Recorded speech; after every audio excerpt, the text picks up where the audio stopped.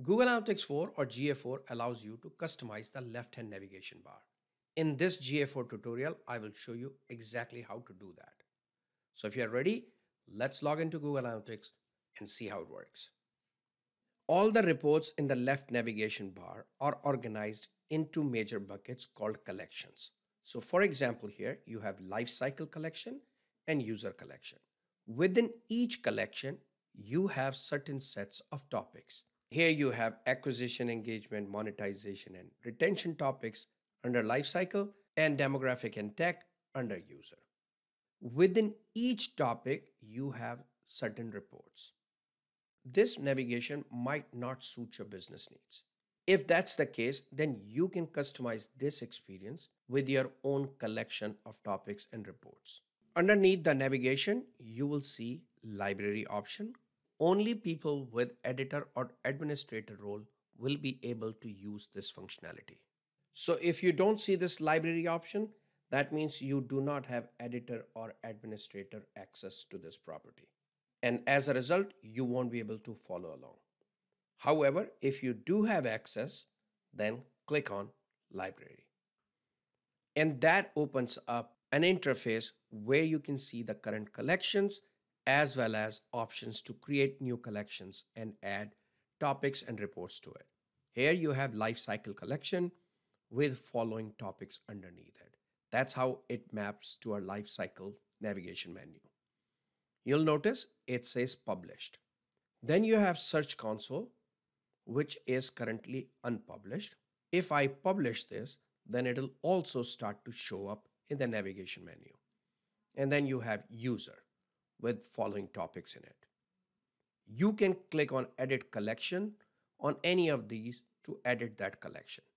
To create a new collection, you'll click on create new collection. So let's start here. And then I will show you the other features. Click here. This opens up another window where you can pick one of the templates to start with. These predefined templates have set of topics and reports that make sense for that collection. When you use a template, it pre-fills the information with the topics and reports that are relevant for that particular collection. You can then customize that as you see fit. Instead of using any template here, I am going to start a blank template. So click on blank. This opens up an interface where you can create your collection. Here you have collection title, so give it a name. I am going to call it Anil collection. And then underneath that, you can create topics. To create a topic, simply click on create new topic and provide a name of the topic. I am going to name it test by Anil. Go ahead and apply it. Now this topic is created. Underneath this topic, you can add the reports that you want. If you want another topic, then you'll click on create new topic. To add reports to your topic, you can pick the reports from this section on the right hand side. You have detailed reports and overview reports. To add any report to the topic, click on the report and drag it over and drop it. Now that report is added to your topic. If you are looking for a particular report, then you can also use the search functionality on the top. So if I type in pages here, it's going to find the report that has the keyword pages in it. There are no matching results in the overview reports, so I am going to go to detailed reports. And here I can see there is pages and screens report. To use this report in your topic, click on it and drag it. Now pages and screens is also added to the topic. You can go ahead and add more reports and more topics as required. Once you're done, click on save. Once your collection is saved, you'll notice that a message pops up in the bottom that tells you that your changes have been saved. After the collection is saved, click on the back link on the top of this page to go back to the previous screen. And here your collection shows up. However, this collection is still unpublished. So in order to publish this collection so that it can start to show up in your navigation bar, click on these three dots and click on publish. Once that's published, that collection will start to show up in the navigation bar right here. expand it and we can see the reports. All the reports that are available for you to use are listed in this section here. You'll see the name of the report and the collection it belongs to. You can also create new reports to add to this list. We will cover creating new reports in another video. To make any changes to a collection, click on Edit Collection link, and it brings you back to the screen where you created the collection. Here you can customize your collection again by adding or removing the topics and reports. Once you're done, you can go ahead and save it. Once done, click on Back to go back to the library interface. If you don't want your collection to show up in your navigation, you can go up to these three dots and click on Unpublish. This will unpublish the collection and remove it from your navigation.